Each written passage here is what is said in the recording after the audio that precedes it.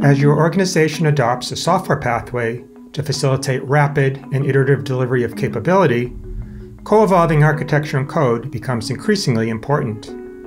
One of the reasons that you invest in architecture is to ensure your system is extensible to provide for affordable future growth. Unfortunately, developers sometimes implement code that diverges from that architecture and puts extensibility at risk.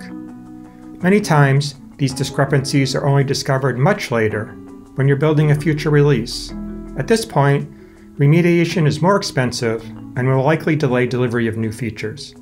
I'm Dr. Robert Nord, Principal Researcher on Automated Design Conformance during Continuous Integration, a project that developed a prototype tool that automatically checks that each code commit conforms to its intended architecture.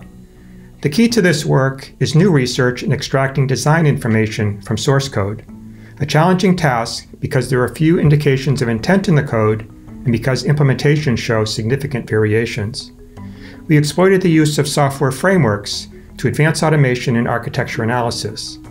Have a look at our presentation to see what conformance checking is feasible today and how continuous integration can be extended to improve the conformance of your implementations to your intended architectures.